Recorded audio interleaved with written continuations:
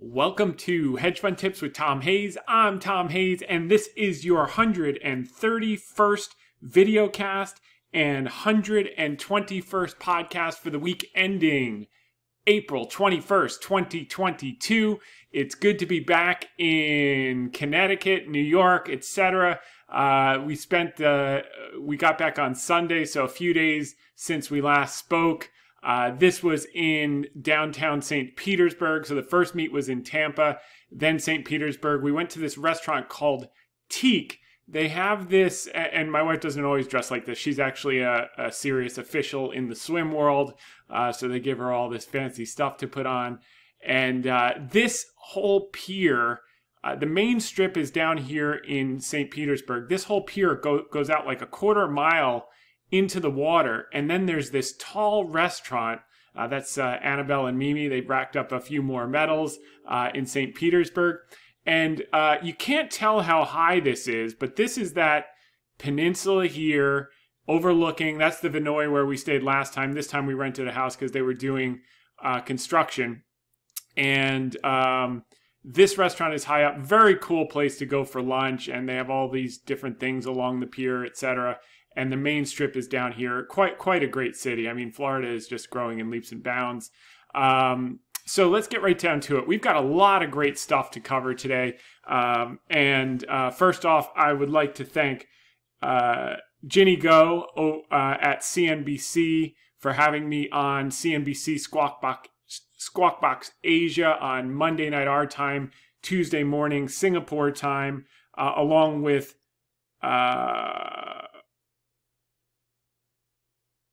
Will Colaris, Audrey Tay, Norman Tandon, and of course, Marty Soon, who is also one of the hosts, a phenomenal guy.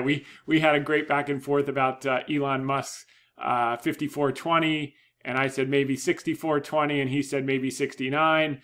You could do your interpretation of that, but really enjoyed being on that. So thanks for having me there. We'll go into that in more detail as we get through to this. Then I want to thank Camellia Kilowan and Mike Walter for having me on CGTN last night to talk about Tesla earnings. We went into really good detail on that. We'll touch on that a little bit later. And then I want to thank Devik Jain and Shruti Shankar for having me in their article on Reuters yesterday. I said people came into this earnings season excessively pessimistic, overweight in cash and commodities, panic selling out of bonds and tech.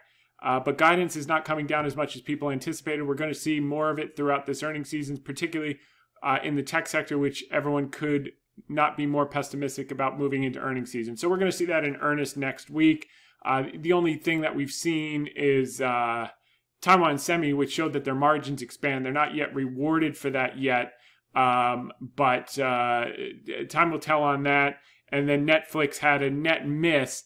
But with Netflix, it's interesting, and I know Ackman dumped out of his stock, but what's interesting about Netflix is that they do have, whatever they said, 70 million people password sharing. And it's not complicated to cut them off, because I know someone who runs a subscription service like this has a software that you can just track it to the IP, and like when he did that, his subscriptions went up 70%. So there's a lot of password sharing going on, and they could turn on the spigot overnight. What they're trying to do is get in a low-cost ad-based thing so that they get, maybe closer to 80% of the people that they knock off, versus just losing them and pissing them off, saying, look, you've been getting a free ride for XYZ years. We see your IP. We're going to give you a free ad-based version. We'd love you to do the full version if you want, but if you can't swing it, then do this. And that's going to be 50, 70 million more subs, and the 200,000 that they lost is going to look like peanuts. But that may take some time. That may be till the fall, but I wouldn't ever bet against Reed Hastings. The next thing I wanted to cover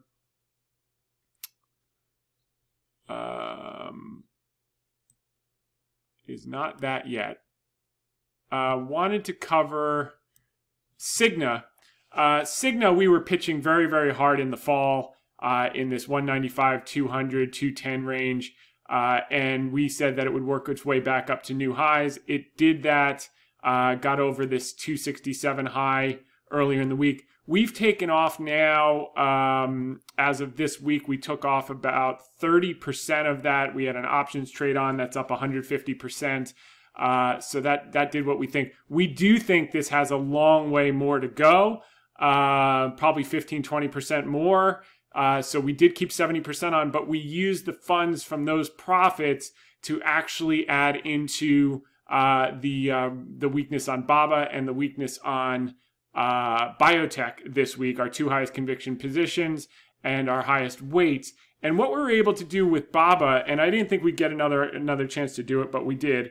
If you recall, we did like 86 basis points when it dropped to 75. We bought the December 105 calls at, I think it was 846 or something like that. We were able to double that to now it's 189 basis points of additional risk. So from 20% equity plus now 189 basis points of the December 105 calls, with the idea that the COVID shutdowns will stop and the stimulus will kick in and they'll juice the market into the China National Congress, which they do every 5 years. Obviously, it's been a little sticky with the shutdowns have slowed things down more than they expect and offset the stimulus in the short term, but we think that's going to get resolved. So what we've actually done, it looks like, BABA wants to go back down and fill that gap to 75. And if they do that, maybe we'll have one more bite at the apple. Maybe we'll take some more profits on Cigna and maybe round that up to 250 basis points more. But what effectively we have was a 20% position now turned into a 21.89% position.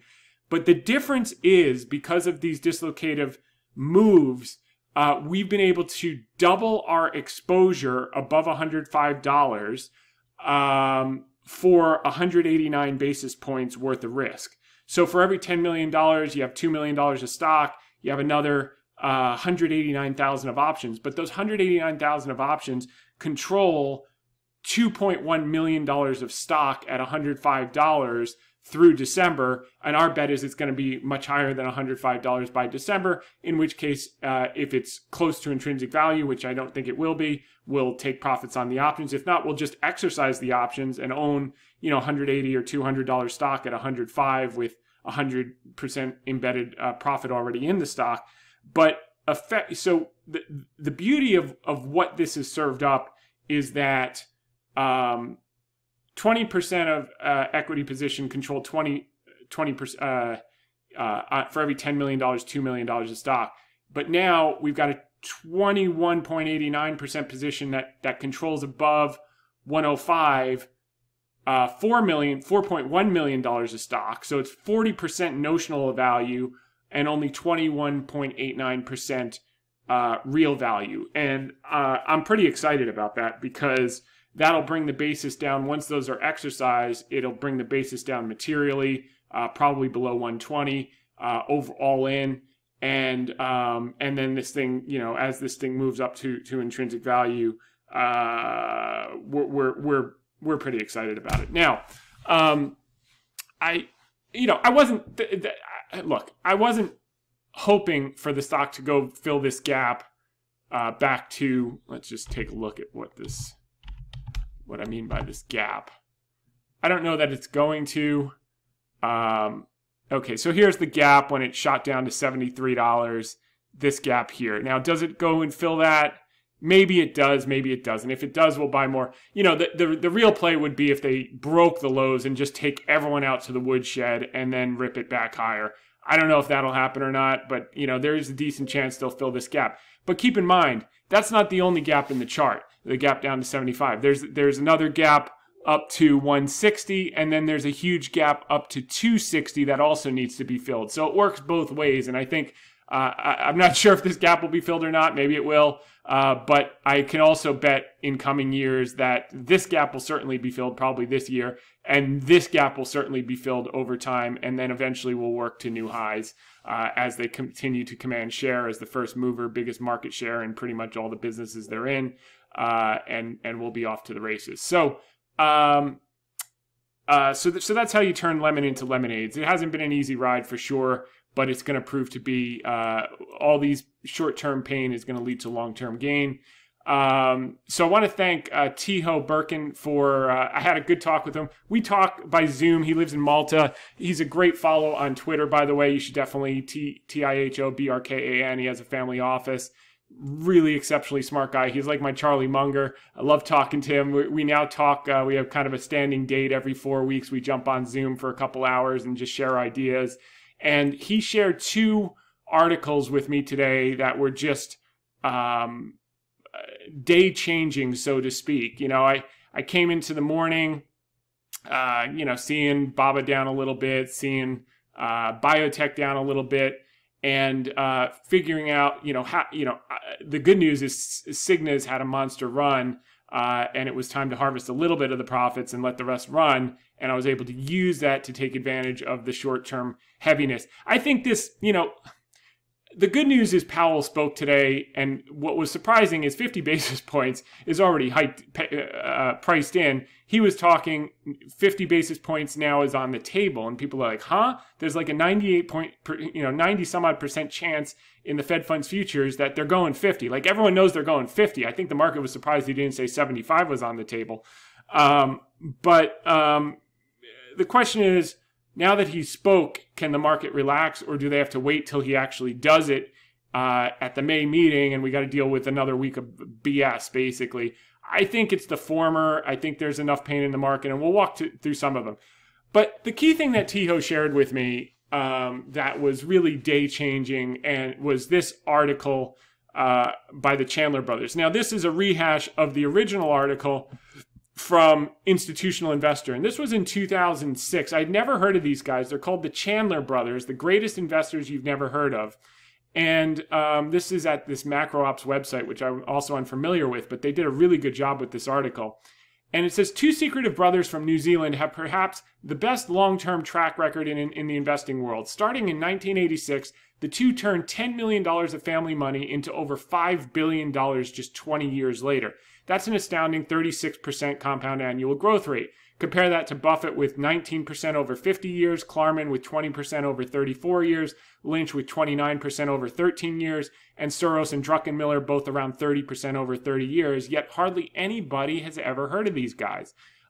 This is by design. The 2 brothers have gone through great lengths to maintain a low profile, keep their faces out of the news. It wasn't until 2006 when they chose to give their first and only substantial interview to the Institutional Investor, and they agreed to do the interview so they could counteract bad press they were receiving from a Korean media over a failed activist push by the 2 to upseat management in a Korean chaebol. They were amongst the first investors to plunge into emerging markets like Russia, Brazil, and Czech Republic. Their son's a World War II veteran who ran a beekeeping business with Edmund Hillary before starting what became New Zealand's most upscale department store. Chandler brothers, Richard and Christopher, they basically run their own money, and they follow along with the profile of some of the secrets they've shared in how they look and invest in markets. By the way, I'm not actually rushing through this. I'm going to read through this whole article because it was that impactful and it was very timely for what we're doing here with some of our big ideas. Okay, first, some quick background on the brothers and their unusual story. Okay, the Chandler's investing background is anything but conventional. The brothers grew up in Montangi, a town out of Hamilton in New Zealand. Okay, although he never knew his father, blah, blah, blah.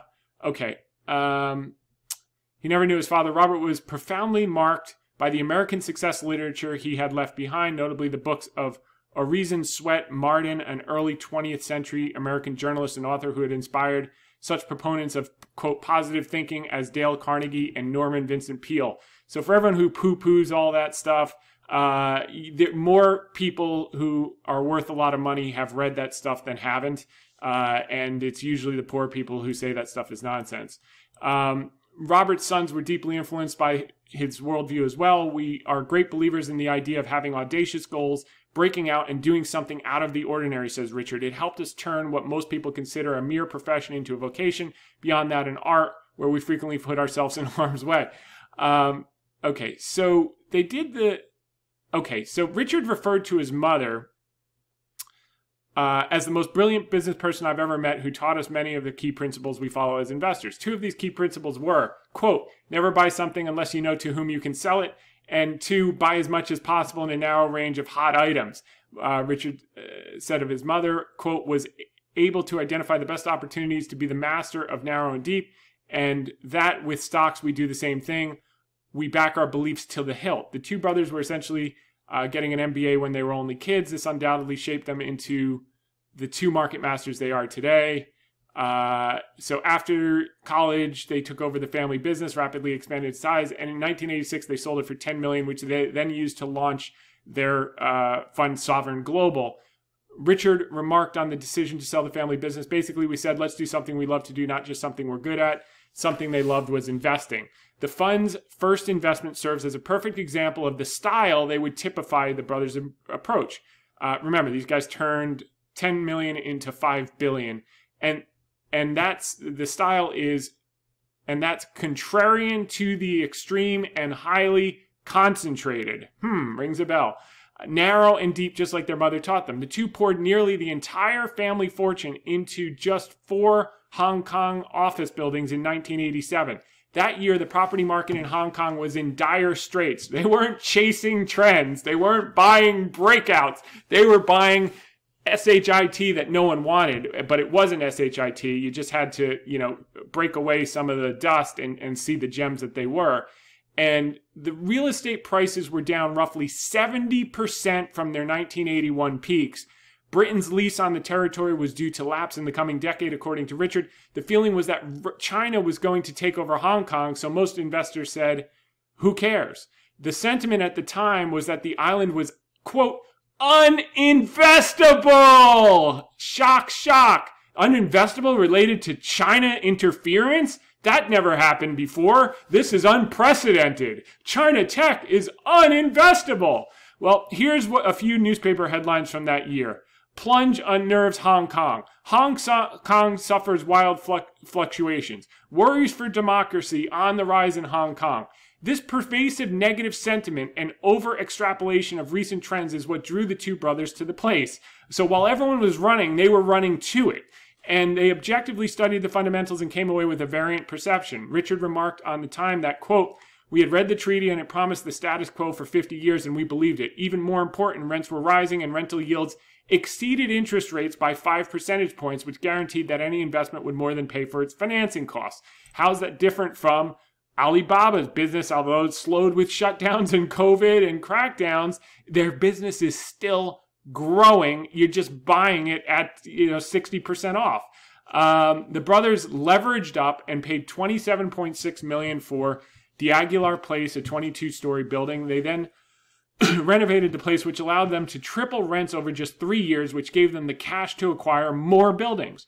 Lo and behold, by the way, taking Cigna profits and putting it into Baba and Biotech on the weakness this week. Lo and behold, Hong Kong didn't immediately become a communist depot, as many had feared. The property market recovered and the brothers sold their buildings for $110 million, pocketing $40 million after paying off creditors, quadrupled their fund's NAV in just 4 years' time. So they bought here in the hole when no one wanted it. They sold it in 1991 when everyone wanted it. The brothers also invested in Hong Kong stock index futures during this time, which they viewed as another way to play the recovery in the property market, as the Hang Seng was mostly made up of real estate companies at that time. But in the middle of the crash of 1987, their stop losses were hit and the brothers were forced to close out their position. The following week, markets crashed around the world and the brothers narrowly escaped a major loss. Richard said they learned from this experience that, quote, if you get lucky once, don't press your luck. It also gave the brothers an aversion to using leverage. Being unlevered enabled the Chandlers to take a long-term view of risky markets, their key competitive advantage at a time when many investors, particularly highly leveraged hedge funds, invest with a short-term horizon. A long view is a critical part of their philosophy, as Richard notes the brothers, quote, like investments where the risk is time, not price. And I've talked about this many times in the past. What's your hedge? My hedge is time, because I understand what I own. I'm not worried about the short-term fluctuations. It's like I don't mark rental houses to market every week based on whether they're rented or not. I know what the fair value is over time, so I don't take a bid for $350 on a $500,000 rental just because it's vacant for a couple of months. And that's what people do with stocks and businesses all day long. With their recent winnings in Hong Kong, the brothers went looking in emerging markets. Richard recalled that, quote, the fax machine was becoming very popular, and, quote, we felt the value was moving from real estate to communications. So we researched it and found that Telebras was the cheapest telecom company in the world. It was here that they ran into some analysis problems which led to them developing a unique valuation method which they would use again and again through their careers. At the time, Brazilian hyperinflation had rendered earnings and PE ratios absolutely meaningless, so they had to turn to creative metrics in this case. Market capitalization per access line. Telebras, the nation's telephone monopoly, was trading at about $200 per line, compared with $2,000 for Mexico's Telefono de Mexico and an average cost of $1,600 for installing a line in Brazil. The brothers bet that the government of then-President Fernando Collor de Mello would liberalize the economy and open the country up to foreign investment. This practice of using unique metrics to compare and discern value is an important piece of what Richard calls, quote, the Delta Quadrant. Transition economies or distressed sectors where information is not easily available and standard metrics don't apply. After attaining government permission to invest in Brazilian equities, Sovereign was one of the first foreign investors in the country. The brothers put $30 million, roughly 75% of their fund, into Telebras shares in 1991 and a smaller amount into Eletrobras, an electric utility. This was even more contrarian bet than Hong Kong was. And by the way, right now there are Brazilian and Spanish and a number of different telecoms around the world that are trading like death as well.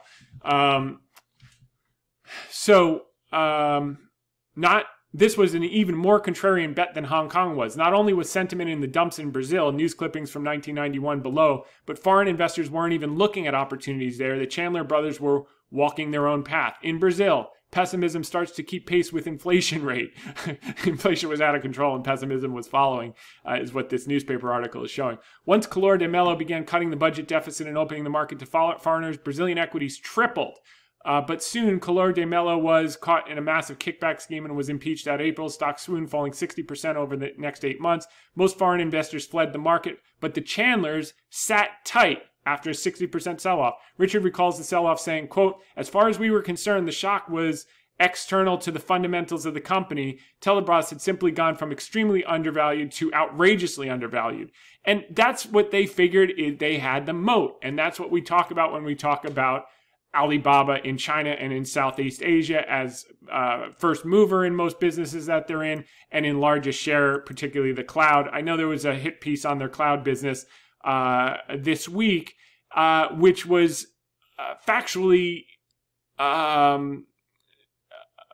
well, let's just say it wasn't crystal clear. So they made a case that a lot of the cloud business in China is moving to state-owned enterprise cloud.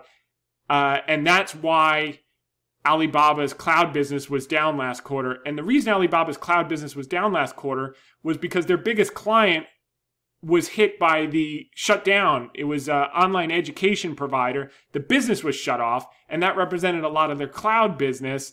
And that's what took the short-term hit. It wasn't that they were losing customers to these other things. That might be a short-term thing, but their percentage of share is so high because their quality, their foothold, their integration, their service just keeps getting better and better and better, and they're the front runners, and they are going to be the AWS of China and most certainly Southeast Asia. That's not changing, and it's the same thing of what they had in Brazil with these phone lines. I mean, Alibaba is the Amazon of China and Southeast Asia and parts of Eastern Europe. And first mover, and that's what these brothers saw in Brazil. By 1993, the market recovered and the Chandlers sold out of their position later that year. The brothers had more than 5x their initial investment in under 3 years, boosting their fund to more than $150 million. Richard said the experience of riding out the volatility helped them, quote, build our emotional muscles, helping us to make it through major falls and grind through the trying times without losing our equilibrium. I went through that. I walked you guys through with Range Resources in 2018. Let's see if I can pull this up here. Just again. Range Resources, I'd analyzed. So the PV10 proven reserves were like, I'd estimated, I think the proven reserves were like $23. The stock was down 90% from 92 to 11. We started buying in the high 11s and 12s. It immediately shot up to $18. We thought we were brilliant, and then it collapsed to $1.61 during COVID. We bought the hell out of it, bringing our basis down to just over $4, I think $4.10. And it's a monster position, and now it's up at closed over $32. So that's an 8-bagger at this point. We'll start peeling off in probably the low 40s, high 40s. This is a natural gas stock. We've not sold any natural gas. And my guess is this probably works its way up to new highs over the next 3 to 5 years. We'll probably peel off, quarter in the 40s, maybe half in the 50s, and then let 25% run in perpetuity, and probably wind up with, on this probably wind up with a 15-bagger all in. Net, maybe a little bit more. And no one could do this. But why could I have confidence? Because the PV10 was 23, but they had 2 decades of undrilled reserves that they don't report on the SEC reporting, and we estimated was worth $63. We still think is worth $63. But just as they overshoot on the downside and trade dramatically below book, when it gets exciting, nothing's really changed in the PV from when it was trading at 92. The difference is now they're more efficient, and the demand is increasing around the world. So we think this probably could be a $100 stock at some point. But at that point, we'll probably own 25% of our position. As people get more and more excited, 40, 50, 60, 70, we're going to help them out and lay it off. No one wanted it at $1.61. Everyone's going to want it at 100.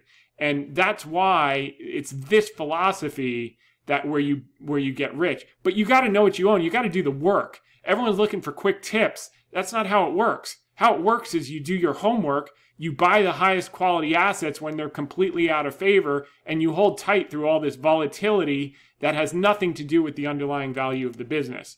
So, and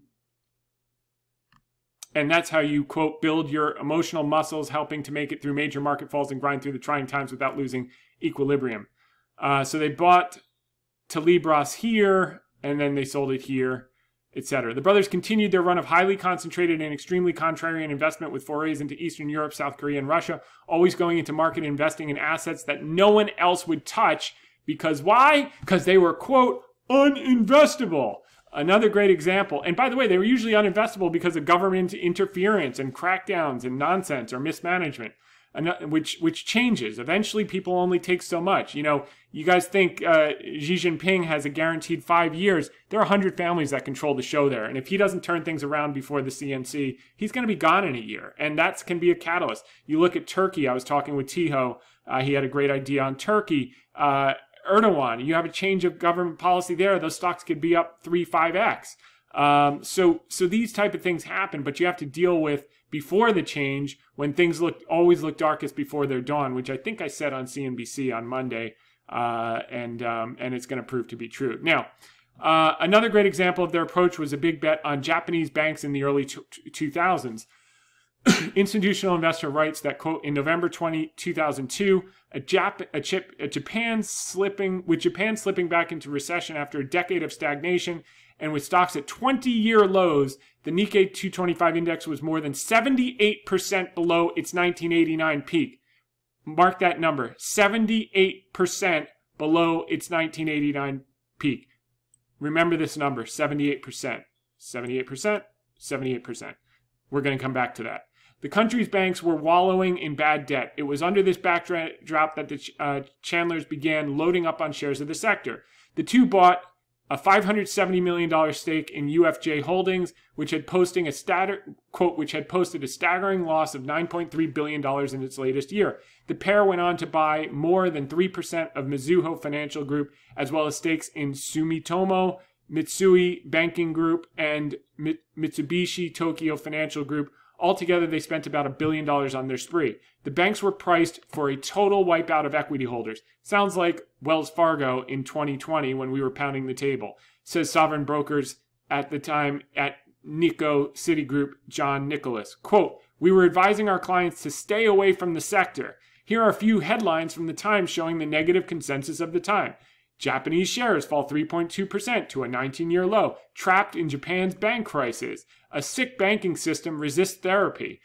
These are newspaper clippings. Like in Brazil, the brothers had to be creative in the metrics they used to value the banks since they didn't have any earnings on which to base multiples, and uncertainty about the extent of bad loans made it difficult to forecast a turnaround, which is why we bought when Wells Fargo was trading at a 40% discount to book, which only happened 2 other times in history.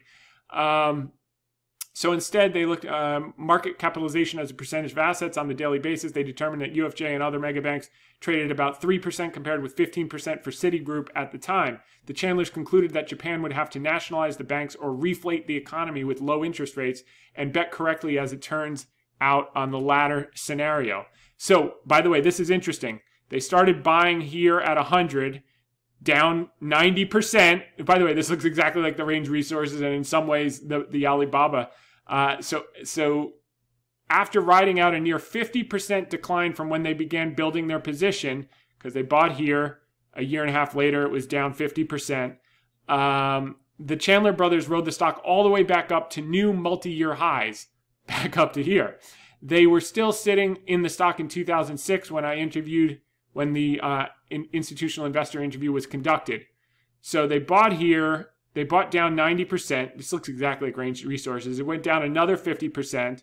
And then over the next 2 years, it worked back up to new highs. And in talking about their big win in Japan, why could they do that? Why would they take a 50% loss? Most everyone would have sold here when it broke down below support, and they would have missed all of this, and that's why they'll never have real fortunes, because they don't know what they own, so therefore they don't have any conviction, and they're looking at squiggly lines on a chart, and getting hit by they're stopped getting hit by high frequency traders that know exactly where their stops are placed. They think they're hidden when their flow is sold from underneath them. Anyway, in talking about their big win with Japan, Richard said, quote, "Most fund managers are focused on what can go wrong rather than what can go right. And we were too afraid to make that call. And they were too afraid to make that call. We were not. Talk about having the courage of your convictions. These guys must have to push around a wheelbarrow to haul their giant cojones around." Okay.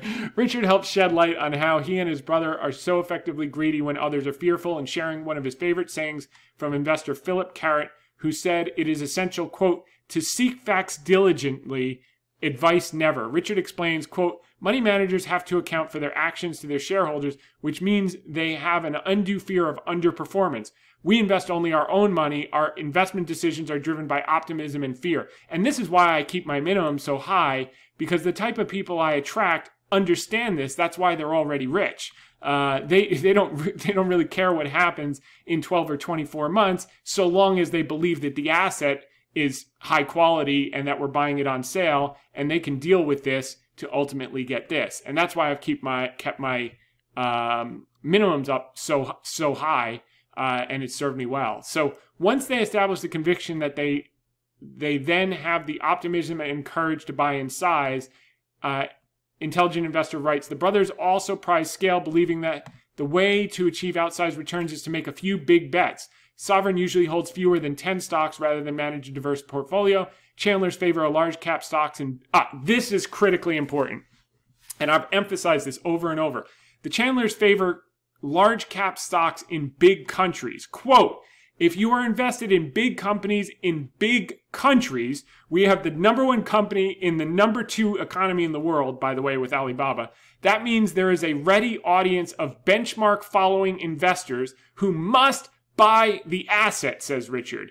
"By buying big, narrow, and deep, as opposed to diversifying, you maximize your success.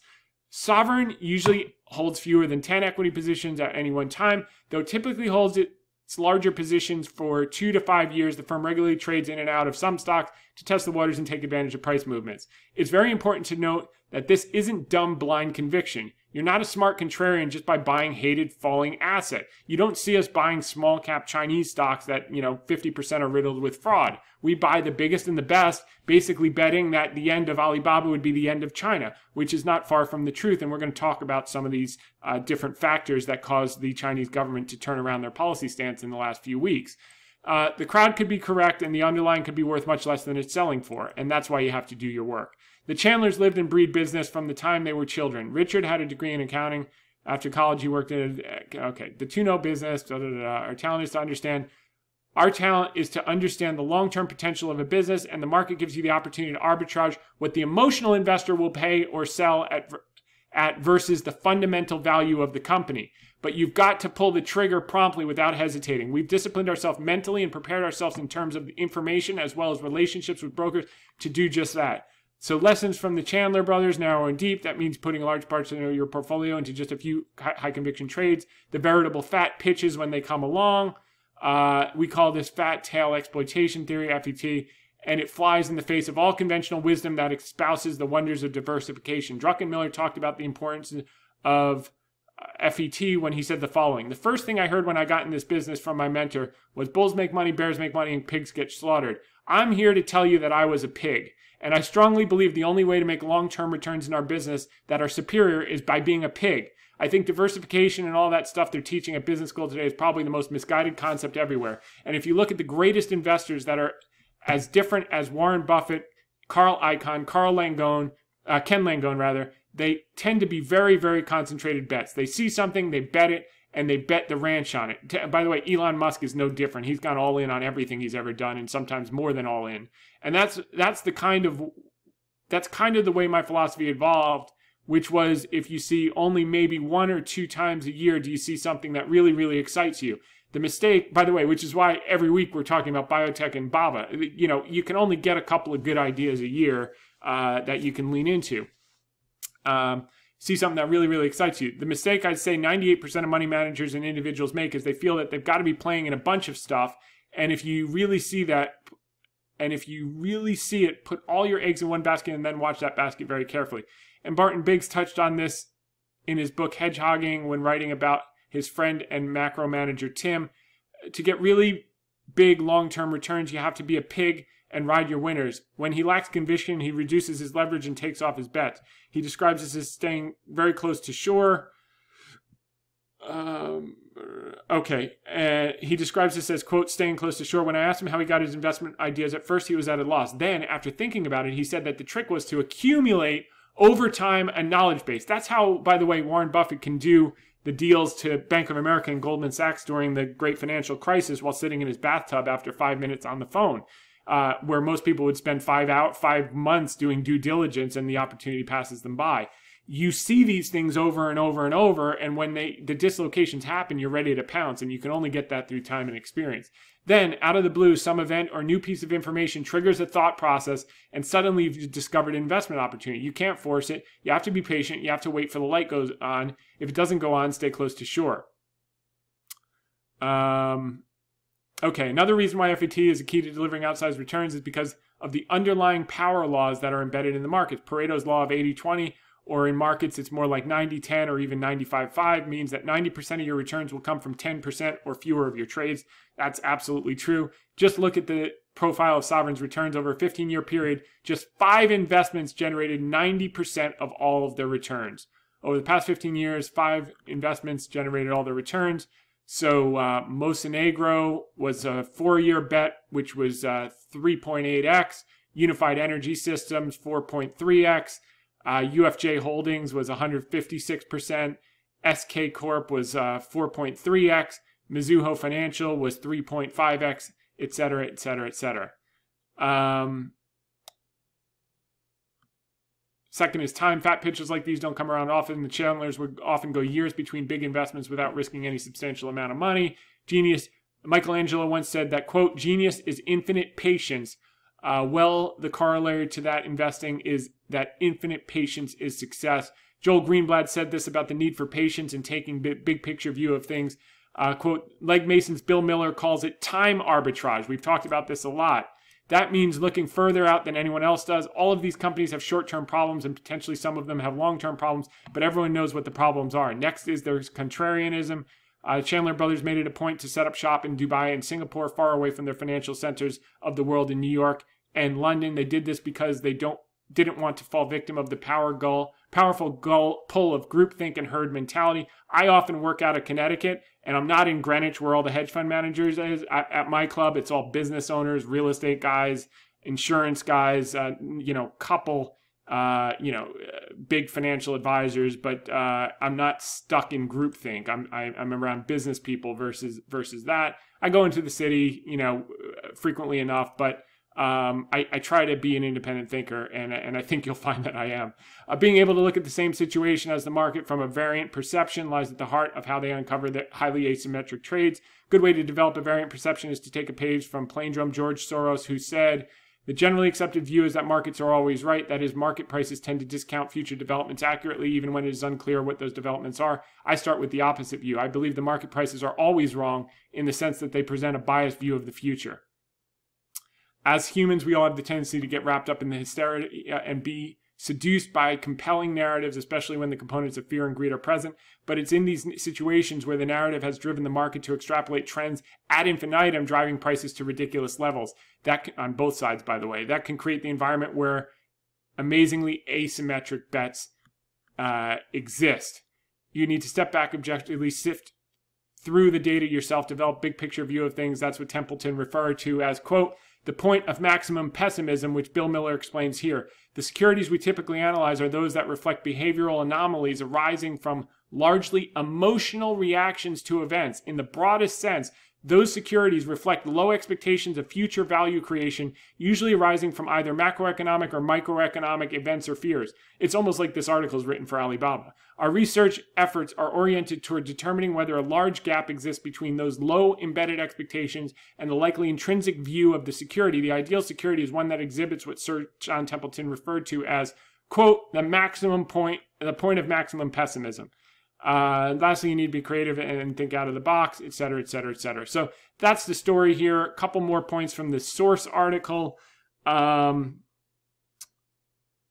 Okay, we covered this. The brothers also believe in prize scale, believing the way to achieve outsized returns is to make a few big bets. Sovereign usually holds fewer than 10 stocks rather than manage a diverse portfolio. Chandlers favor large cap stocks in big countries. If you're invested in big companies in big countries, that means there is ready audience of benchmark following investors to buy the asset, and that's the whole name of the game. And not only do we get the benefit when people rushing back into China, we get the benefit when they rush into emerging markets, because China is the biggest weight of emerging markets, and Alibaba is one of the biggest weights in China. So as those flows change, so will everything else. Now take a look at this. Chinese imports already recessionary. So Bank of America put this out as a negative. Well, I'm going to show you how it's a positive, because if you recall, I talked about here's the magnitude of the rallies in the Hang Seng Index when it trades below book value. If you remember, it's traded, I think it's just below book value still at 0.99. This chart was from a month or two ago. It did this in 1998, and then over the next 17 months, it was up 156%. So take a look at 1998. Oh, surprise, surprise. Chinese imports were, quote, already recessionary. That was the time to buy, not the time to dump. You don't use this to get out. You use this to get in. Okay, the market is a discounting mechanism. 2008, okay, the market traded near a discount to book. The next 21 months, it was up 110%. What was happening in 2008 with China imports already recessionary? Yeah, they were already recessionary, all right. This wasn't a reason to get out. This was a reason to get in if you like 110% rallies in the index and probably 200% in the top weighted companies in that index. 2016, it traded below book. The Hang Seng was up 82.52% in the next 23 months, which is now tech weighted. Well, what were Chinese imports already saying in 2018? It was saying they were already recessionary, even more recessionary than they are today. And you were up 82.5%. By the way, in that 2018, Alibaba doubled the returns when the Hang Seng rallied 82% in 2016. Alibaba rallied 234%. When the Hang Seng rallied off discount to book in 2020 of 35.9% in 11 months, Alibaba rallied 70% over that same period. So right here, 70.2%. So 2016 and then 2020. Oh, surprise, surprise. The Chinese imports were already recessionary.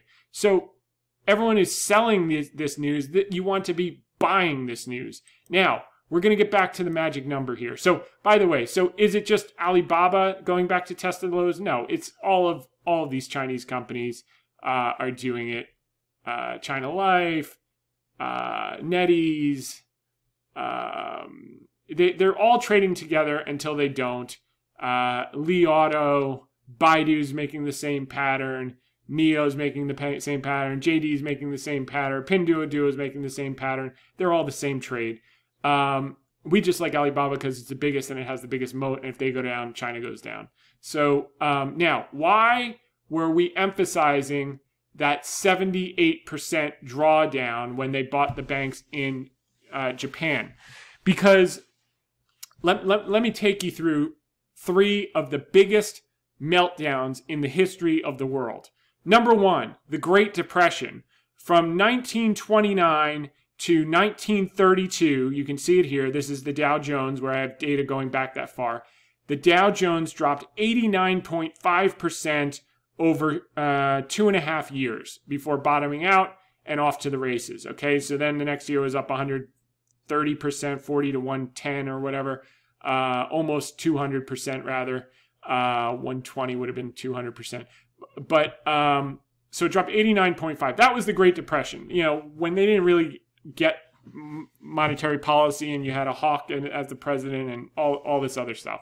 Okay, so that was one big 89.5%.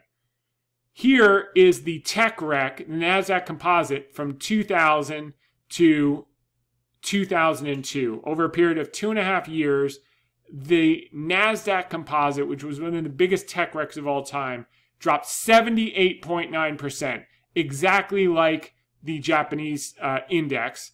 And that's when you wanted to be a buyer, not a seller. So would you have wanted to buy the Dow after this monster crash or sell it in the Great Depression? If you had bought the Dow at 41 points and now we're at, whatever, 40,000 in the neighborhood of, that would be a pretty damn good return. Now, if you bought the NASDAQ in 2002 at 1,100, and we're now at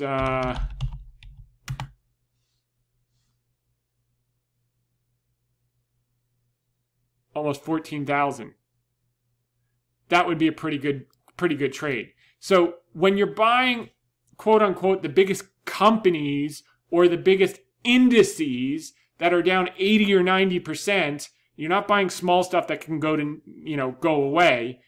The odds dramatically improve. And in those 2 instances, these were generational buy opportunities. Well, let's take a look at one more generational buy opportunity. Oh, it's KWEB, the China Internet ETF. It's down 79.4%. It had the tech wreck. The only difference is it did it not in 2.5 years to get down 80%. Well, this was, okay, yeah, I got to stretch this out. So it was 2.5 years to whatever it was, 2000 and, yeah. So not in 1 point, yeah, about 2.5 years. It did it in 1 year. Okay, basically 1 year it did the whole 79 generational buy opportunity. Now, could it be the Great Depression and could it go down another 10%? Anything is possible, but at some point you got to step in when you find value, and that's exactly what the market has served up. And during this period, the fundamentals of the biggest businesses in the world, like the Tencent, like the JD, JD I don't know enough about to talk about, but like the Tencent and like the Alibaba have gotten better, not worse. The growth has accelerated, but decelerated because of shutting down the world and supply chain issues and rolling COVIDs and all of that stuff and crackdowns. But they've grown through that. Imagine what's going to happen when you take the governors off.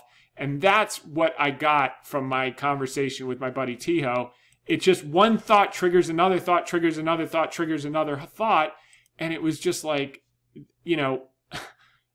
there you go. Is it time do you buy in the Great Depression and, go from $40 to $40,000? Do you buy during the tech wreck and go from 1,100 to 14,000?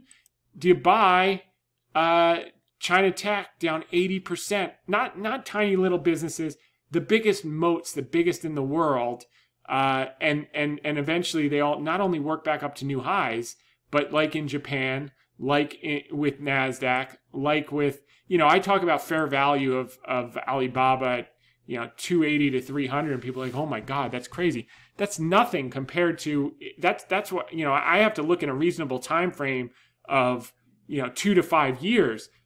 If you look from 5 to 10 years, what Alibaba can be in Southeast Asia and everything else, 400 or 500 is reasonable. It could be worth a lot more. But the question is, what's your CAGR? What's your compound annual growth rate? It's one thing to go from 100 to 500 in 7 years. It's a completely different CAGR if it takes 15 years. So that's why we talk about what do we think we can do in a reasonable amount of time. Look, I'll tell you what, we're 50 minutes in. We've got a lot to cover. I think if you learn that, you can hang up and call it a day. If you want to learn a lot more, we've got a ton more to cover.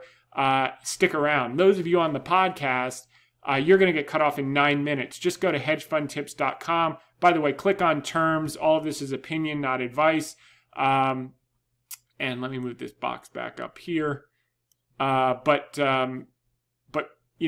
I always say, first off, that article I wrote in December comparing Alibaba, growing 900% in 7 years, and you could buy the stock at the same price, compared to Microsoft from 2006 to 2013, growing 100%, the stock doing nothing. Then it was up 1,500%. I always say that was the most important article I ever wrote.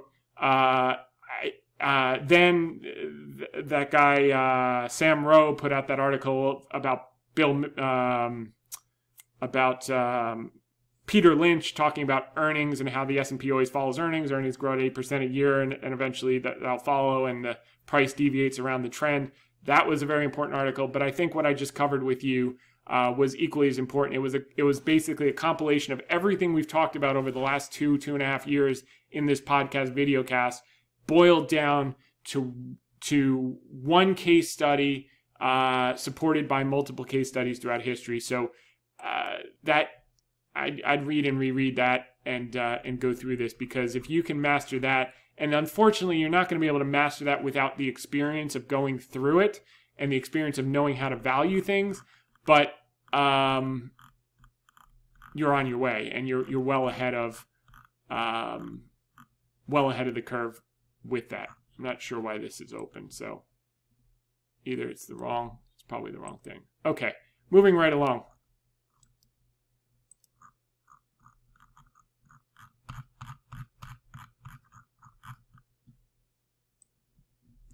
All right.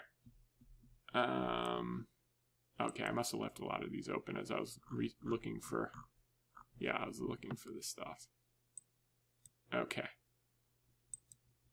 All right, so now we're going to get to the general market.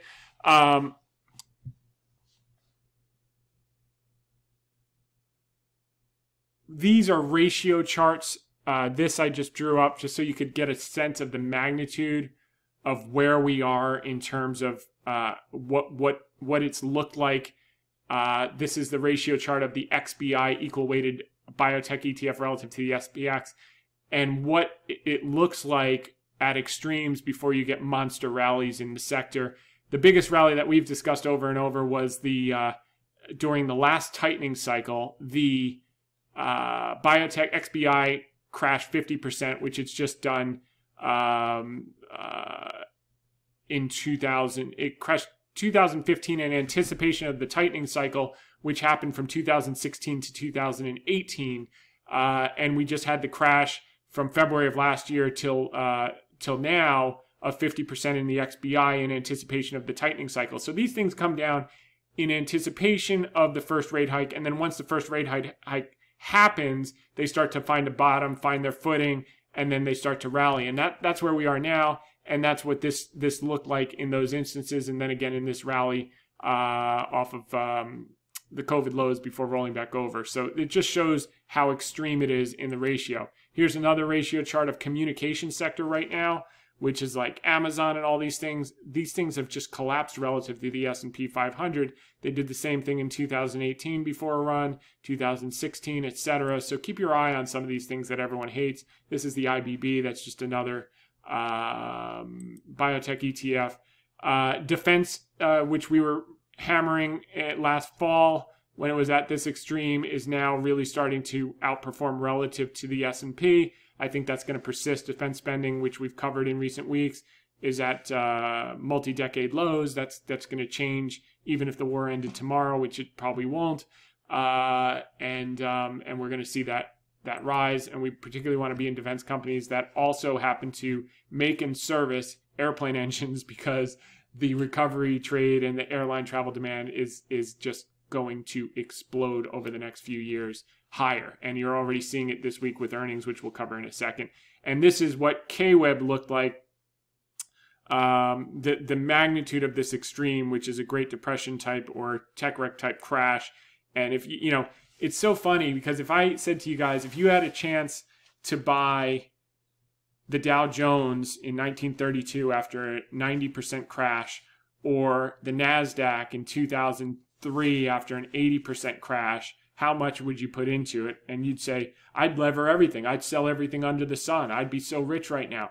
And yet, when the China tech is doing it, and not China tech like little crap companies, like China tech that have 40% of the second biggest economy in the world and the fastest growing parts in Southeast Asia and Eastern Europe of the world, with growing populations and increasing middle class, not declining markets, no one wants it. And that's exactly what those brothers from New Zealand were talking about, who I never heard of before talking to Tiho today. So really big hat tip to Tiho for bringing that good friend. So so that's where we are now. And I'm not saying, by the way, sell everything and mortgage everything and blah, blah, blah. I'm not saying anything like that. You know, if some of you shouldn't be in it at all. But I am saying that's probably the magnitude of what we're looking at over the next 5+ years, based on where we are. And look, anything could go wrong, which is why that fund who put 80% in it in UK that had all outside money is probably not going to be around to benefit when this thing is a multi-bagger down the road, because they were too concentrated for outside money. And that's why we found creative ways to now have a notional 41% exposure for a less than 22% risk, which is acceptable based on the margin of safety we believe it is in the stock at this price. So that's that. All right, this is for the general indices. PMO buy all, one of my favorite overall indices. It hit 0. It's curving back up. I think we're going to work our ways to new highs. And by the way, the work our ways to new highs is exactly what I was pounding the table on in the fall as it relates to Cigna. And what's it done? It's worked its way to new highs, and become a funding source to put more into our 2 highest conviction trades this week, as everyone sold them off because they were afraid Jay Powell was going to say something that everyone already knew. And this has got a lot more runway, by the way. It was just highest and best use. Another 20% here versus another opportunity that I can make 10-bagger plus on options and or notional exposure if we exercise the options and hold the stock. So other indicators. So that's kind of one of my favorites. This is the McClellan oscillator. It's time to buy, not sell. Same here. All the NASDAQ indicators are near buying points versus selling points. Here's the NYSE one looks like it's starting to curve back up. And all right, so now we're with China news. Don't throw China out with the Russian bathwater. In the long-term, investment risk from the ties between Beijing and Moscow are overstated, according to Clock Tower's Marco Papik. We agree.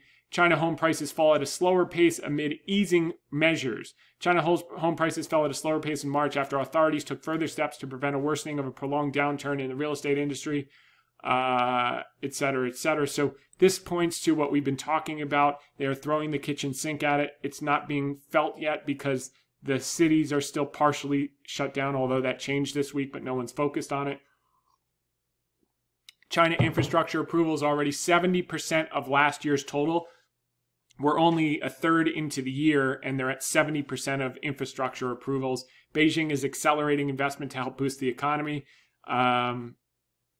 NDRC to address risk COVID poses to the supply chain. PBOC urges loans to logistic firms to ease the supply chain pain. China's central bank takes modest easing path despite COVID. PBOC refrains from policy cut, but they did lower the reserve requirement ratio as we anticipated by 25 basis points.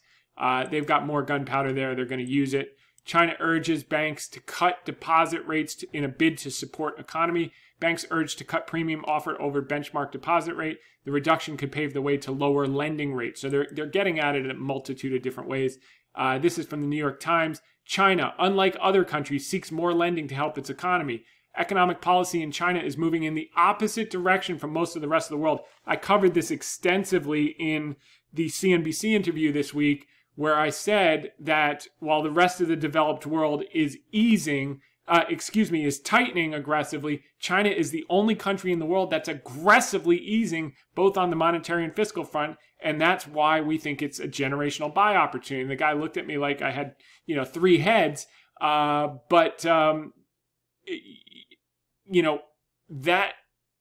is where it would be like buying in 2003 after the Nasdaq was down 89%. It would be like 78% rather. It would be like buying during the Great Depression after it was down 89%. It's not like an individual. So the point is that you buy high quality when it's on sale. That you always have to go up in the quality structure. And then when markets stabilize and normalize and are on surer footing, and the highest quality has moved up close to fair value, that's when you can get the second tier stuff. When the overall economy is warm, everything's good, it's time to jump in the water. The laggard, lower quality things can have the secondary moves, and that's when you can dip your toes in that. But not when you're in the middle of the firestorm. The firestorm, you've got to take safe harbor in the biggest and the best, and that are dramatically on sale. China's commitment to zero COVID undermines support for the market. I covered that in the interview. I said the reason it's not felt, number one, it takes 4 to 6 to 9 months to be felt in the real economy. Easing works on a lag basis, just like tightening works on a lag basis, which is why we won't have a recession in the U.S. until late next year, and it'll probably be mild. China's commitment to and it was being undermined by the shutdowns. Once the shutdowns are lifted, then we're off to the races. Now, the People's Bank of China on Friday lowered bank's reserve requirement ratio by 0.25 percentage point to a weighted average of 8.1%, freeing up 530 billion yuan, the equivalent of $83 billion on bank's balance sheet that can be funneled into new loans. The ratio allows the central bank to vary the amount of reserves banks are required to hold, measured as a proportion of their deposit. The cut takes effect April 25th. And some smaller banks will get an additional 0.25 percentage point cut, the PBOC said in a statement. Central Bank said it will keep a close eye on inflation and shifts in policy by other central banks. So that's that. Next, this is why the reason that China shifted gears on the auditing to allow the auditors, and it's not like done, but it's basically done, to review their books, is because 5 days before, Tencent and Alibaba had announced 20% job cuts. So they were cutting 20% of their workforce because of the effect of the crackdown. And this article goes through company by company how many people they've laid off. So here at the education stocks, they laid off 90% of their workforce. Here's another one.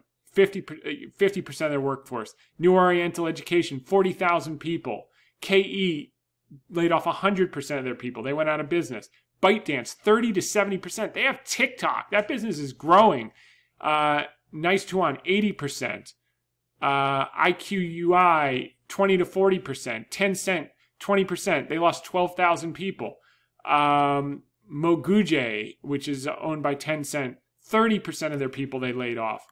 Didi, 20% of the people. Alibaba, 30% they laid off. JD, 10 to 30%. Look, so they're now stepping on the gas. They've done an about face Short term, it's 72,000 employees, but it's more like hundreds of thousands. And then you lock them down with no food and everything else in Shanghai. They're going to get riots and social unrest. And they're going to have to turn on the spigots. And they're going to actually have to put stimulus in people's pockets like the Western world did during COVID. Give them checks for spending. And you're going to see spending go through the roof. And why are they going to do that? Because they're benevolent dictators? No. Because they want to keep their power and they don't want riots in the street and they don't want violent overthrows, which has been known to happen from time to time around the world if you read a history book. So, you know, bottom line, the number one formula, if you want to get, if you want to see a coup happen, just starve people. I mean, you lock them up and they can't get access to food like has happened in Shanghai in the last few weeks with their stupid zero COVID policy that hasn't worked and shut down the economy. I mean, look, stupid is not stupid. They're trying to do the best that they think is in their interest, but it's, you know, unequivocally not in their interest. The problem is they have no immunity because they've done the zero COVID from day one. What they need to do is roll out their private label Paxlovid, which they've licensed to 5 or 6 generic producers in China. Get that out, produce that thing day and night, which they have the capacity to do. You know, a couple 100 million pills and let people go about their business and everyone has a pill in their pocket. You get a fever, take the pill. Let's go back to work. And I think they're going to get to that point once the production is up and running. Now, in the context, I mean, what's so amazing about this is China's first quarter GDP beat expectations to grow at 4.8% year on year versus expectations of 4.4%. So it just shows like the amount of stimulus in the economy. They can shut down one of their biggest cities for a month basically and still beat expectations on GDP in this context. Imagine when they open the doors. It's like they've got a Ferrari that's floored in 5th gear, and they've got their foot on the brake at the same time. The car is smoking. It wants to go. It's got all this pent-up energy, and all they have to do is take the foot off the brake, and the thing will rocket.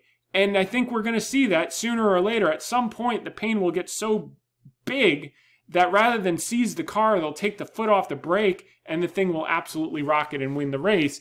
It's just a question of when. And that's why you have time arbitrage, and that's why you don't get into leverage and margin debt, because you can deal with these short-term vicissitudes.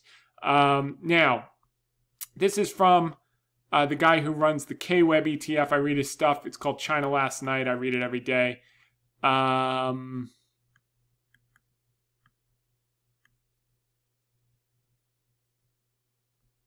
right. I don't know if this is it. Okay, I think...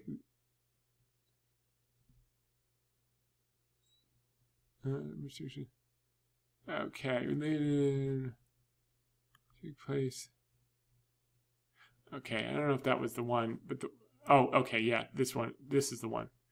All right, so he said that a source in China told me that once the comment... okay, our friend Jonathan asked about the 2-week comment period ending last Saturday, addressing the CSRC's proposal to eliminate the rule prohibiting the PCAOB from doing on-site audit inspections in China. A source in China told me that once the comment period ends, there's usually time before the adjustment takes place. When this happens, it could be a very positive development. This rule has prevented the auditors of U.S.-listed companies from allowing the PCAOB to conduct audit reviews. It is feasible that the U.S. and Chinese are talking about this rule going away through that. Is pure speculation on my part. It is also possible that China simply removes the rule. Remember that the 8 Holding Foreign Company Accountable Act states that mainland auditors need to be PCAOB approved. So there's movement on that front. Next, this was really interesting, not covered today. China to launch private pensions in a bid to unlock vast saving stockpile. So the scheme aims to send funds flowing into the country's financial markets. Basically, they want to make Social Security privatized so it can go into their stock market. Imagine if we took the Social Security system, which Bush tried to do in the early 2000s, and just made it like an IRA where people could invest in index funds. What would happen to the stock market? With trillions and trillions of dollars. And that's exactly what China now wants to do. They're forcing their insurance companies to buy stocks. They're enforcing their companies to buy back stock. Remember, BABA still has $16 billion outstanding on its buyback program. And now they're forcing individuals to buy stocks because they're going to privatize the private pensions and make them available to invest in stocks. And what's one of the biggest weight stocks in China? You guessed it, Alibaba and Tencent. Shanghai factory sputtered towards reopening as city aims to ease lockdown. The Tesla Shanghai Gigafactory is reopening on a closed-loop system. Many others are doing that as well. Shanghai allows 4 million out of their homes as COVID lockdown rules ease. Hong Kong reports 613 new COVID cases as infections decline. So no one's reporting on this stuff, only that it's bad, not what's getting better. Voting with their feet, China's wealthy look to leave after Shanghai lockdown. Look, as I said last week, the guy I talked to from San Francisco, Yukao, he came here 10, 15 years ago. He's got all his friends back in China. He was telling me 100 families control the thing. If they're not going to lose their wealth. If Xi doesn't change his tune, he's going to be out, regardless of the China National Congress or whatever. It may take a year, it may take 2 years. So I think this is evident, and this is what's behind all of the stimulus, fiscal, monetary, the about face on the accounting standards, etc. Coronavirus. Shanghai's new COVID-19 cases fall to 15-day low. By the way, this is in the South China Morning Post. I didn't hear this on any of the major networks today. Shanghai's new COVID cases fall to 15-day low as focus shifts to curbing spillovers. So that's that. Boeing to restart 787 Dreamliner deliveries in second half of 2022. That's good news there. China Eastern Airlines resumes flights of the Boeing 737 model involved in the crash. So the Chinese government just said, you can start flying it again. And they have started flying the 737-800. But they did not say, you can fly it again because we know it's safe because it was actually an error of maintenance and or the pilot committing suicide. That they won't disclose. They'll just say, you can go fly it again. We don't know if it's... So it wasn't Boeing is really what it comes down to. We'll never know the reason, but the key is it's back up in the air as we knew. It wasn't the 737-800, and now the next step is the 737 MAX. God knows when the hell that's going to happen. It was supposed to happen 4 months ago. But it will happen sooner or later. Why? Because they love us? No, because they need the damn planes. And sooner or later, they're going to be on the back of the line behind everyone else, and they're not going to be able to get the planes, and it's going to hurt them. Delta's earnings were a bright spot for travel. American and United are the next test. So Delta crushed it. Then American was the next test. American Airlines sees a return to profitability. Stock is soaring. So it's off to the races. And we've been talking about defense companies that build and service airline engines. We've been talking about the airlines themselves. We've been talking about cruise lines. We've been pounding the table now. That's starting to work. Just like Cigna, we were pounding the table in the fall, et cetera, et cetera. The stuff, it usually takes a little longer than you think, but you can't buy high quality when it's on sale, and it just doesn't work out over time. It's time arbitrage. The only way you hurt yourself is if you go on leverage and you have to get out before the thesis plays out. But if you know what you own, it works out. Sooner or later, it always works out. A rally in the stock market is imminent after investors got too bearish and as inflation starts to moderate, according to JP Morgan. This is Kalanovic, one of my favorite strategists. And what he says here is one can construct a barbell portfolio of traditional growth, e.g. tech, biotech, innovation, and traditional value stocks, metals, and minings that currently have favorable attributes across most traditional factors. I agree with him on the... So the one thing that he said when he was live on CNBC, though, which I put in the article of the week, is he emphasized China ADRs. So he said an example is China technology stocks and ADRs, many of which trade at all-time low multiples and hence rank highly on both value and growth factors. Moreover, while the U.S. is increasing interest rate, China is easing monetary policy. Maybe he heard my interview the day before, which should represent a tailwind for growth stocks. So there's no question about it. And okay, so If you're wondering, though, when is value tech, biotech, and China tech going to finish their bear markets and roar higher, you only need to look at one chart, which we referenced in the last couple of weeks.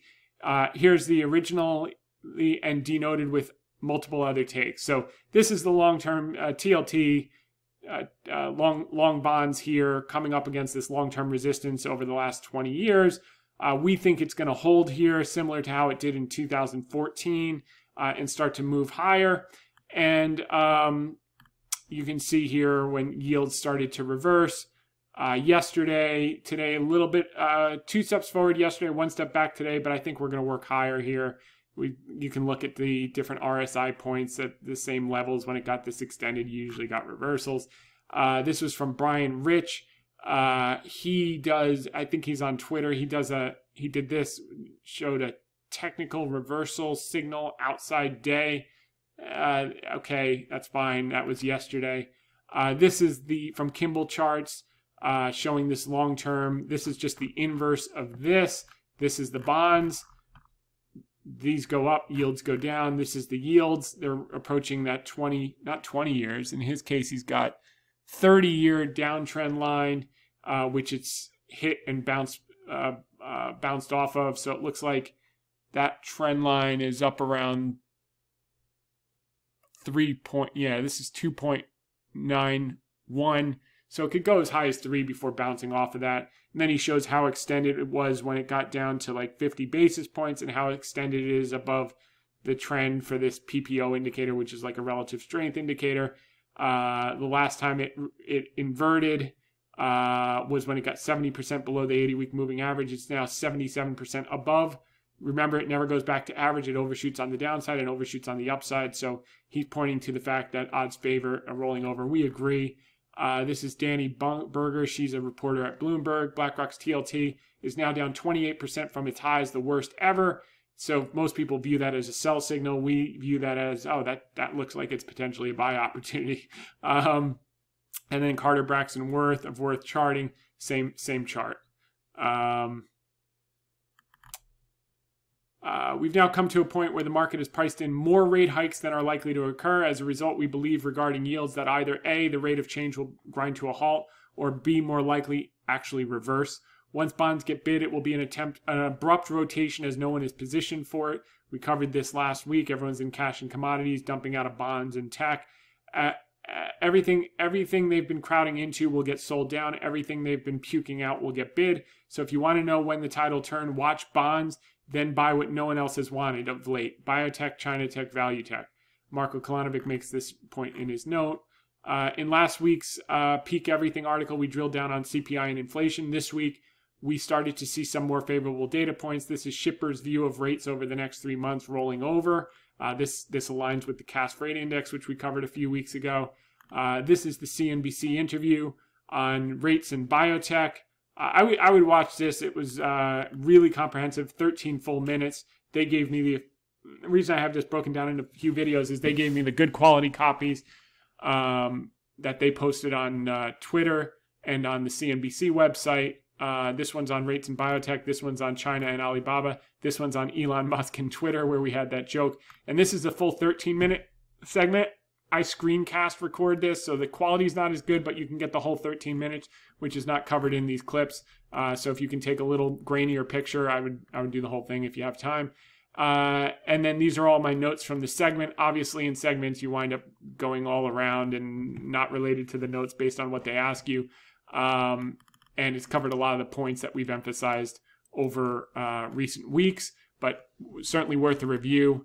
Especially when the price is doing silly things. You just got to get back to the facts and leave the emotions out of it. And then the CGTN interview with Mike Walter to discuss Tesla earnings, Elon Musk, and a deal for Twitter. I mean, this is one of those stocks. These earnings couldn't have been any better. I mean, the question is, price is what you pay, value is what you get. Things trading at 96 times forward earnings. That's the only bad thing going for it. They're going to grow at 50% a year. The guy is just unbelievable. I mean, I've talked about him in the past. A huge fan, always have been. I just can never wrap my arms around the valuation, and that's a mistake. And sometimes I I get disappointed about that. But actually, in talking with Tio today, he made a good point, which was it's not part of your process. So, meaning sins of commission are problematic. Sins of omission are not really bad. That's a FOMO thing. In other words, taking a pass on something that does well, if it's not within your discipline or process, is actually a positive, because 9 times out of 10, they're going to be failures. So for instance, the last 10 years was the only time in history where you could buy a basket of stocks trading at 10 times sales and make money. Prior to the last 10 years, where rates were going nothing but down and money was free and you were forced out on the yield curve, which was an anomalous period in 200 years of financial, there's 500 years of financial markets, but 200 that we have real good data and developed world and yada, yada, yada. Prior to that, if someone had said to you, I'm looking for a way to lose all my money and destroy all my life, could you give me the quickest path to doing that? And the quickest path would be, it's very simple. Just buy a basket of stocks trading at 10 times sales and making no money. Within 3 years, you'll lose everything, and mission will be accomplished. And that's been consistent throughout history and should remain consistent throughout history as rates normalize. But that hasn't been the case in the last 10 years. So if you had taken that view over 10 years, you might have been right, and you might have caught a couple Teslas, although there weren't a couple of them, maybe just a handful. But still, 90% of them would have been failures. And if it's outside your discipline, which our discipline is to buy high quality when it's on sale, durable, provable business franchises, not trying to guess what's next around the corner. Look, I'm excited about his robo-taxis, no pedals, no steering wheels. Cost of travel is going to be lower than a subway or bus ticket per mile. I'm excited about his humanoid robot. He says both of which are going to be worth more than the car business in the future. I actually believe he'll be right. It'll probably take 3 times longer than he says, but he'll probably come through with it, as he said. But it's just how much of that are you paying for? And the answer is stock's probably still a multi-bagger. I'm just not paying up for these prices, because if I buy 10 high quality stocks at an 8 to 12 times multiple, I know over time I'm going to double and triple my money if they're high quality franchises and they're just down to exogenous events or country or sector out of favor. If I buy 10 stocks trading at 10 or 20 times sales, not making money, they could all go bankrupt. And depending on where you are in the cycle, particularly in a rising rate environment cycle. So it's just not my game. I just hope this guy keeps winning, because he's just doing great things. So, and I'm not, big green guy or anything. I just admire. If you read that book, which I shared with you, I read on one of the plane rides recently, just read it. The guy just barrels through everything. Any obstacles, he overcomes. Like what he did with SpaceX. The whole book was actually about SpaceX, which I knew nothing about. And like to get that rocket launch in Hawaii, like the things they had to do and living out in tents. He's my kind of guy. I just hope this guy, he'll be the first trillionaire, by the way. No question about it. That is for sure. The question is, what will $1 trillion buy by the time he becomes one? But nonetheless, it'll be a lot of money. And but more than that, he's caused a lot of great change. But those are once in a generation. He's the Thomas Edison of our generation. Last time that happened was 100 years ago. So kudos.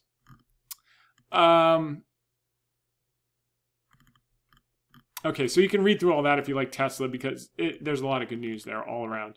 Now, sentiment didn't come up much this week in the AAII sentiment. It was only up 18.9.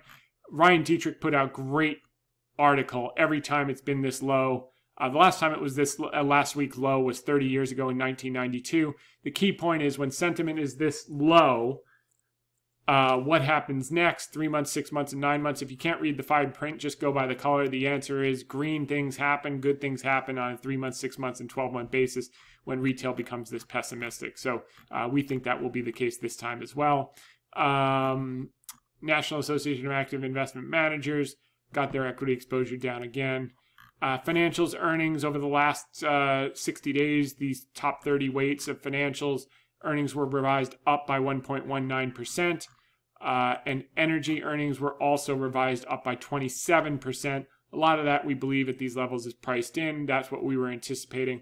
Now, let's look at the China GDP numbers for the first quarter. Despite shutdowns, despite crackdowns, despite the stimulus only starting in November and taking 6 months to hit, which should be now. They still beat on GDP, 4.8 versus 4.4. No one's talking about that. 1.3 Q on Q versus 0.6 estimated. Fixed asset investment was up 9.3% year on year versus 8.5% estimated. No one's talking about that. Industrial production was still at 6.5%. Last time it was at 7.5. That's a big number considering all the headwinds. What got hit was retail sales because people, were scared about their jobs and were locked down. So that's understandable. Restaurants closed, et cetera, et cetera, et cetera. And then Chinese unemployment rate ticked up to 5.8% from 5.5%, which is a signal to the government, which is why they did the about face, because you get millions of people on the street without jobs, you're toast. And the number one job of every politician, as I said on CNBC, is to get reelected, whether you're in China, Chandigarh, India, or Sheboygan, Michigan. The goal is the same, and they're gonna do everything in their power to do so. Other economic data, building permits were up, it's surprising despite the rates. Housing starts were up despite the rates. API had a draw. Crude inventories had a draw of 8 million barrels again. And existing home sales were down modestly below expectations. What else? Initial jobless claims were higher than expected, but continuing claims, the most important number, came down. That's positive. Philly manufacturing was a little light. And then what's the most important thing we've been talking about? $230. Well, we've been talking about it since fourth quarter of last year when it was at 218 or 220 and change. We said we think it's going to get to 230. It's at 228.49. I think this will get to 230 for 2022. So that despite everyone's pessimism, earnings estimates continue to go up, not down, against everyone's prognostication of the end of the world. But we're keeping our eye on all the metrics. If the facts change, we'll change our mind. But we do think we've got runway for stocks, even though we probably have a light recession mid to late next year. So with that said, hope you found this helpful. I got a few questions if you want to stick around. Ben, first name only. Have you sold, hedged, or bought biotech in the past 6 weeks? I bought a ton today. Does biotech still make up approximately 20% of your portfolios? More than that. Any downsides to buying or holding biotech now? Yes, you could lose all your money. Next, thanks for another hugely informative guide on the market twists and turns. Recent episodes have really helped contextualize the temporary noise of current global events. I have a decent position in BTAK in the UK. I want to ask your opinion whether at this point after a mini rally you still think it's worth adding over the few weeks. I've added, you got to do gratefully for your opinion, not advice. Best regards, Drew. Yeah, look, I've covered BABA and biotech. I've added to both. JT Investor, hope you had a good week. Headline on Bloomberg, note the high level of ADR shares being converted to Hong Kong. Do you think the market technicals could be pressuring the stock price lower? How do brokers execute the mechanics of it? Look, you're missing the forest for the trees. Bottom line is, it's just under pressure, and it's going to be that way until rates change, China opens up, and just suck it up. You got to look a year to 2 years, or get out. But you got to look a year to 2 years down the road to make the big bucks like those brothers from New Zealand. JT Investors, any updated thoughts on Disney? I think it's a bargain here. Traded off hard on the streamers, but their parks, they're going to make so much money on their parks. And their streaming, if you look at the HBO streaming, their content is better. I mean, Netflix content, I've never been a fan. I mean, I don't even think my kids watch it anymore. Maybe I should cancel my subscription. But, every quarter they put out something like, what's that show that I like? Ozark. Okay, the second half of the last season's coming out next week. I'm excited for that. That race car Formula One thing is pretty good. So, every quarter they put something out that everyone wants to watch. And for whatever it is, $20 a month, it's not a big deal. So, but HBO and Disney's content is so much better. So I think you're going to see another blowout of streamers for Disney, and their parks are going to do well.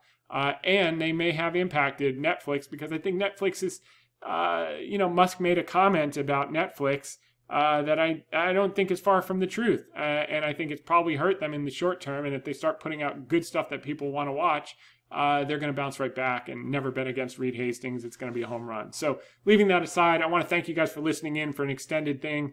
I just, it was such an awesome talk I had with my friend. I just wanted to share that with you and hope it helps you as much as I did. So with that said, we're going to be back next week, same time, same place. In the meantime, thanks for listening. Make it a great one. Bye for now.